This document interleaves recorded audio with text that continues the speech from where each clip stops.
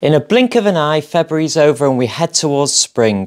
February's normally an extremely busy month for us estate agents. Let's see how it performed. Welcome to the February market report for M44. Enjoy.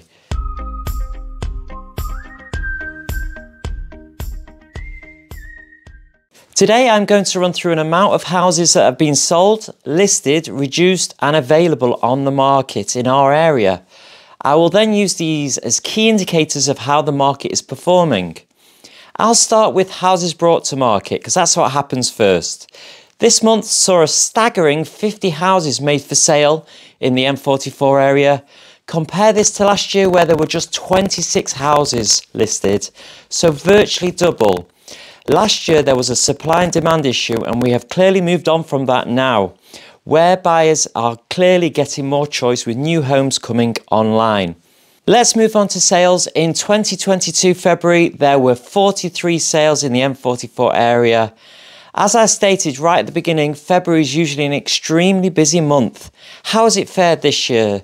Well, last month saw just 20 sales, which is extremely disappointing. So over half the amount of houses have sold compared to last year. The one gleaming light for me is that Oliver James sold almost double the other two agents in the area with a 35% share of the market in sales.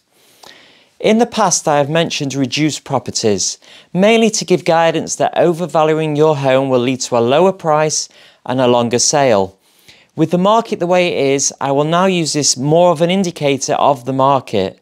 Last year, February, there were 11 reductions. This is usually a lower figure in February as so many houses usually get sold. This year, the market saw 21 reductions, almost double last year. Again, I'm proud to say out of the 21 reductions in the area, Oliver James, we only reduced 2. And finally, available houses on the market. This year is 135 currently available. Last year, there were 91. So to summarise, more houses coming to market, less selling, more reductions and more available. This is why we will start to see prices come down.